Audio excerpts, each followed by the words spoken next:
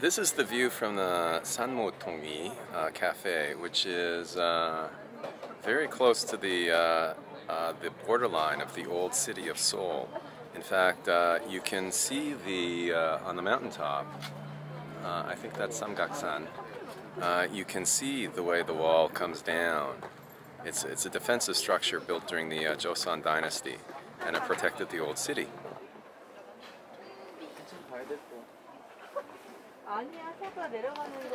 Now the cafe has a beautiful terrace, and it provides a really exquisite view of the city. And you also see the downtown of modern-day Seoul.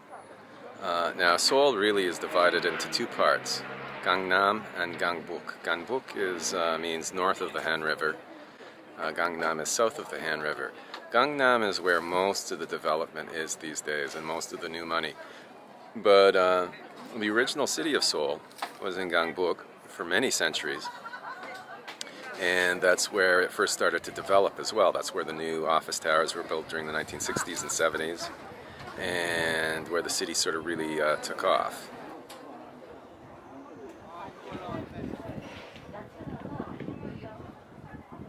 What you also see off in the distance is the old neighborhood of Buamdong. Now Buamdong is just outside the city gates, the old traditional city gates, but it was where Yangban and royalty sometimes had cottages where they would relax when they were not doing official duties.